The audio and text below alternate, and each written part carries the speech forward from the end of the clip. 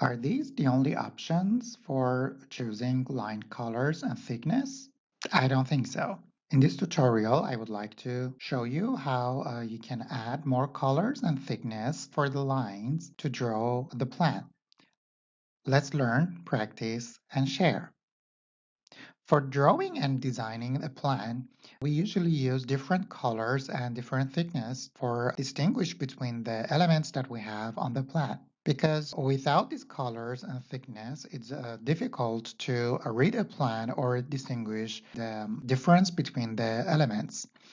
Besides the colors and thickness that Archicad provide us, there's a way to add more items, more thickness for drawing the plan. To do this, I'm going to the option, element attributes, and we have pen and colors. Here we can set different palettes for the different model views that we have for the design.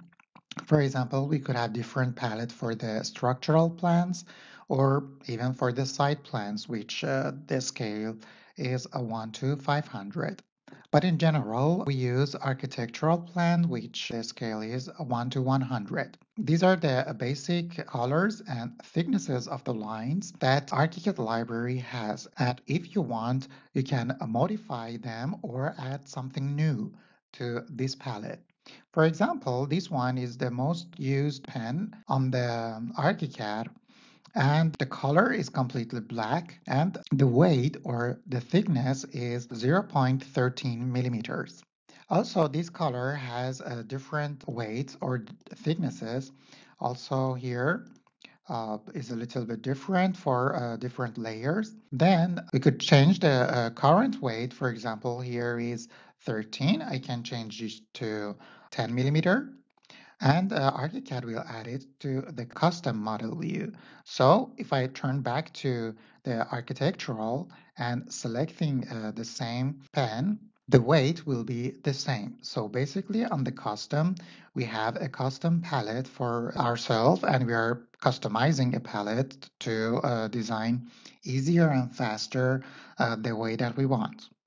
Then when we finish changing this palette, we could store this palette as a new pen set with a different name, or we could override one of the existing pen sets, which I don't recommend to do that. So if you want to make something new, it's better to save it or store it with a new name. I also would like to add a new color for the pen. So I'm gonna select an empty space. Then I'm gonna select a color for it. For example, something that we almost don't have in here. Maybe something like this, or even lighter, or maybe add a little bit green to this one. For example, this is fine. I'm gonna hit OK. Then it will add to the new space that we selected. The next step is to add a weight to the line. So for example, I'm gonna add 0.1 millimeter.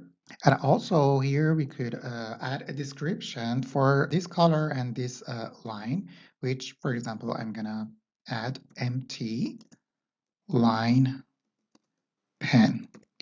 The empty is math tutorials.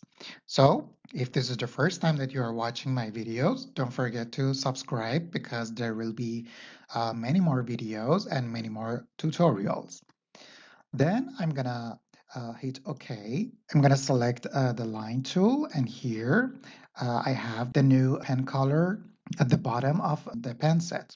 So we can see that the selected color has the thickness or weight that we given. Then the description came as the name of this color.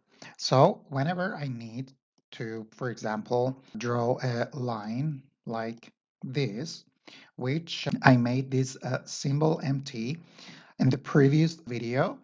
I should draw it that way. That's better. Okay, I made this custom line in the previous video. So if you want to know how did I do that, click on the card right up here, and you will see that how did I make this custom line. Also, we could set the new color that we did to this line.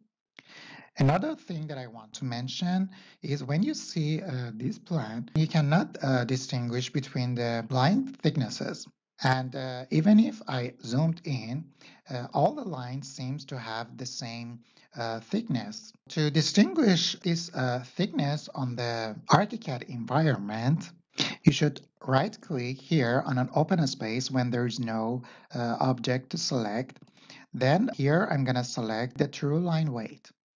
Then if I zoomed in one part, you will see that these lines have different thicknesses. So when you print this plan, you can have these differences on the paper.